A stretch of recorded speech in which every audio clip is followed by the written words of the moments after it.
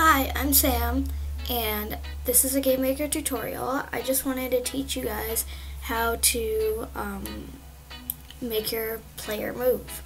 So first we're going to create a little sprite. Let's just make a regular, let's go 32 by 32 I guess. Default. We can make it no, that's not what I wanted.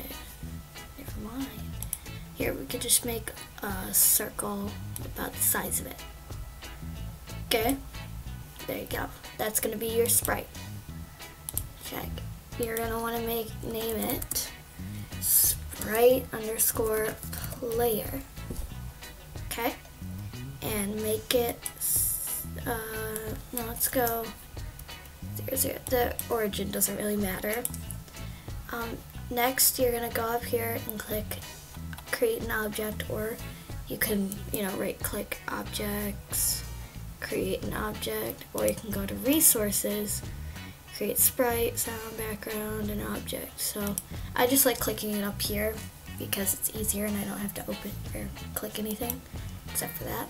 So we're gonna want to name this after our sprite, name it object player. Okay, sprite player. Okay, and so this is for people who don't like code or haven't been introduced to it yet.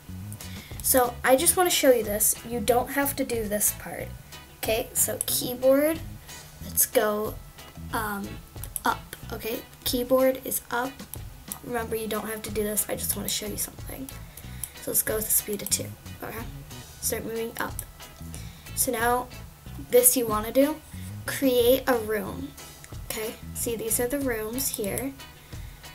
You can go and create a room, or you can click this little white thing here. Room 0. Okay, so now you want to go into backgrounds up here and just choose a color that's not the color of your sprite. Okay, now go into objects and add your player object. Check. So I just want to show you what happens if you just used that one piece of code though. So remember, you don't have to do the thing with the player because I'm just making a point. So if you just use that, if you're new to Game Maker and you like, this is easy, you could just use that. Well, let's press left, or up is what we did. You can't stop it. It just keeps going up and up and up. That's not what we want. We want to go a little bit up. I mean, if you're doing like a different game, that might be fine. So what we want to do is we want to delete that. And so when we go up, we want to jump to position. And if we make it relative, that'll mean from wherever we are, it'll then jump, say 5, or that it'll jump up 5 pixels. But if we don't check relative, then it'll put it in at those coordinates on the whole room. So we want to check relative. So up, I want to say that was -5. Okay. Now I'm going to add another event now. Up. Okay, so now we have left. Jump to position. I believe left is -5. Let me see what I put here. Yeah, okay. And then add event. Right is 5. Oops, relative. Did I check relative here? Relative. Okay. Add another event. Keyboard down. So if up was -5, down will be +5 and relative. Okay? Okay. Now we want to, there's a screen button at the top and it's running it. Or you can go up here to the menu up here and click run normally or run in debug mode.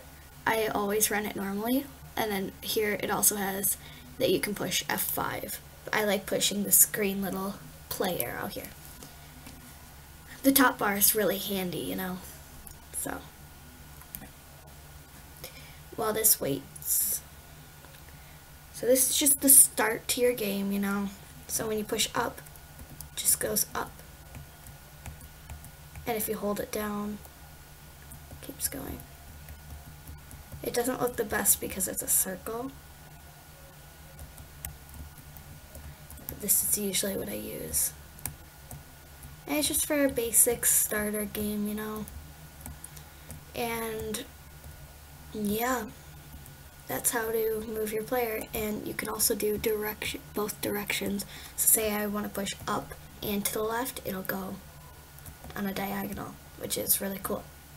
So thank you guys for watching. This is my first ever tutorial or video, and I hope you guys like it. Make sure to like and subscribe, and